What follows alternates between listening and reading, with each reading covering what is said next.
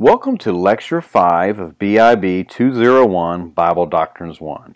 Today we're going to finish up that section on the canon of Scripture. Let's start by talking about various terms related to canonicity. The first term I want to highlight is what we call the Old Testament Apocrypha. We talked about that in the last lecture, but now we're going to get into a little bit more detail on that.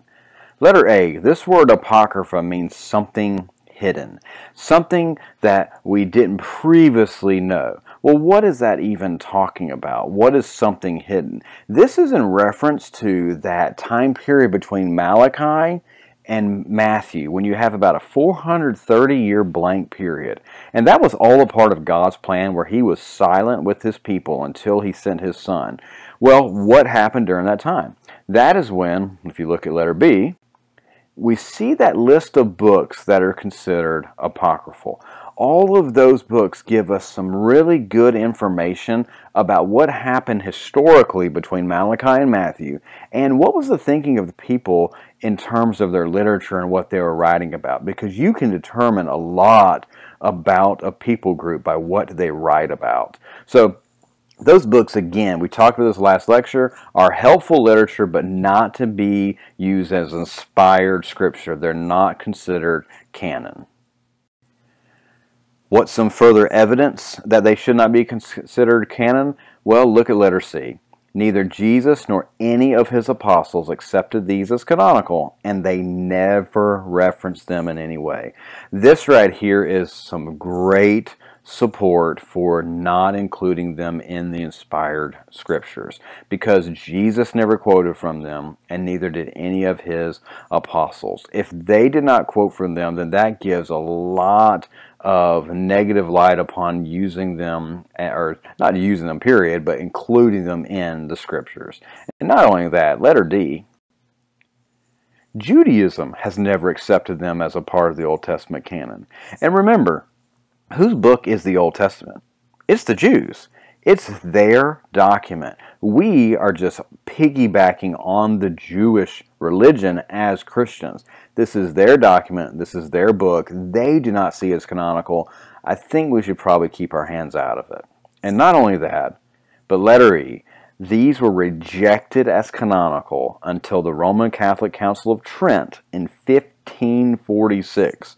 So you'll notice for over 1,000 years they were not accepted as scripture until the Roman Catholic Council of Trent. And now, I mentioned this in the last lecture. While the Council of Carthage appeared to have approved these books, commentaries on the councils by Jerome and many others show that they were only allowed to be read for ecclesiastical purposes and not inspired. So they were used for helpful literature, but not to be our rule of life. So the verdict of the first 4 centuries remained the verdict of the church during all of the Middle Ages.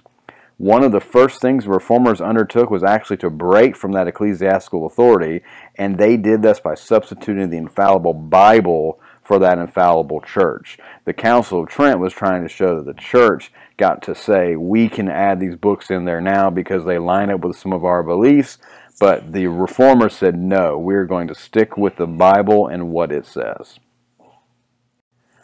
Now that we've talked about the Old Testament Apocrypha, let's turn to the second term related to canonicity, and it's my favorite word in theology, homologomena.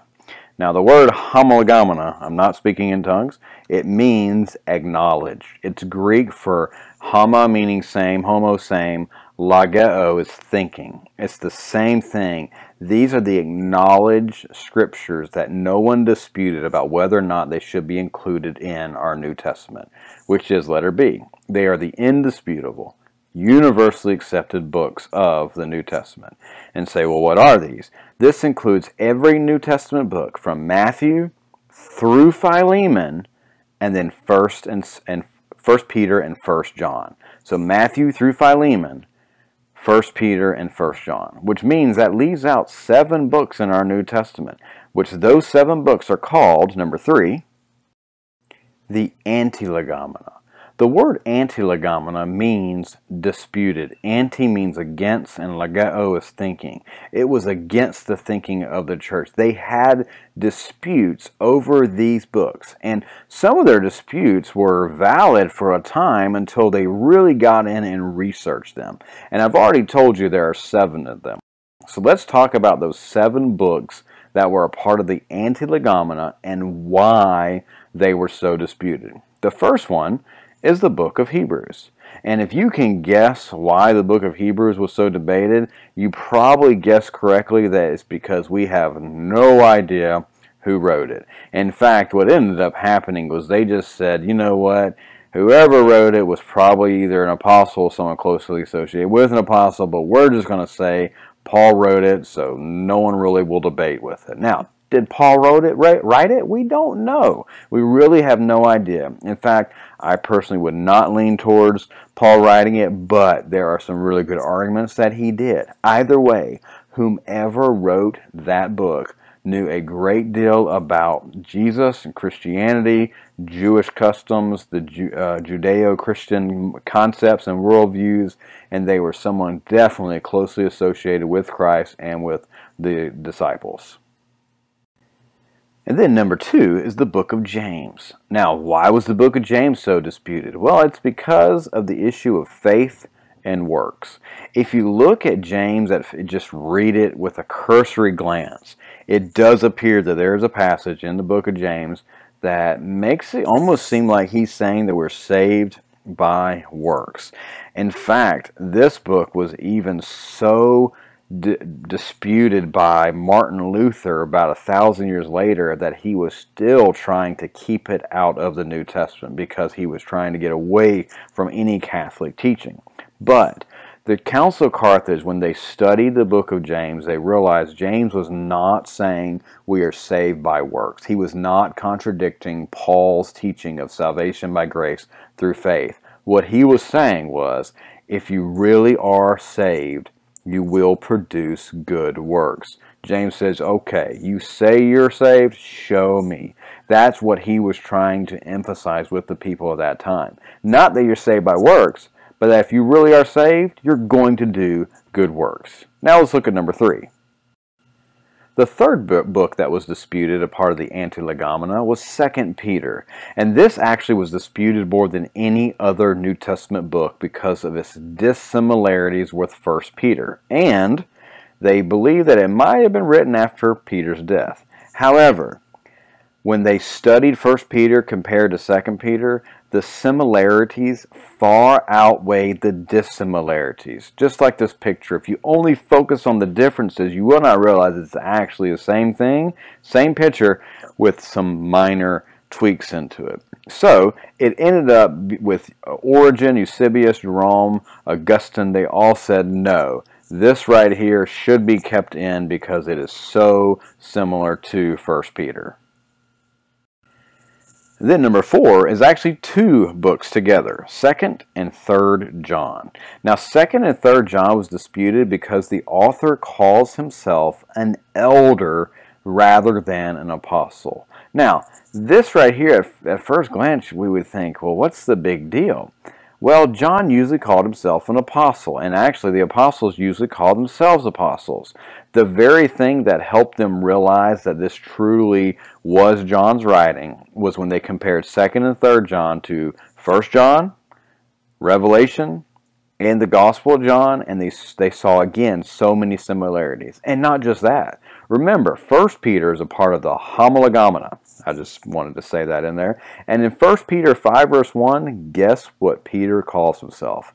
That's right, he calls himself an elder. So they realize if there's so many similarities between 2nd, 3rd John and 1 John, and Peter himself called himself an elder, then this one should be included as well because it really was written by John the Apostle.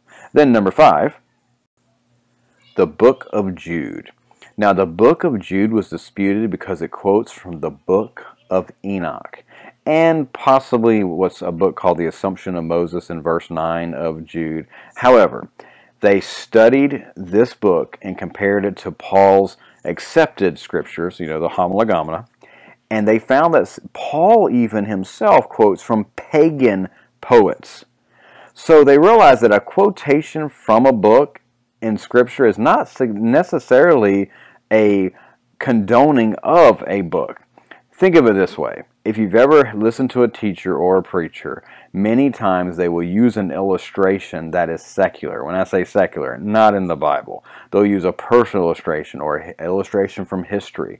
Now, by using that illustration, you don't throw out the entire message because they weren't quoting Scripture. That's what's happening in the book of Jude here. So they reference a portion of work.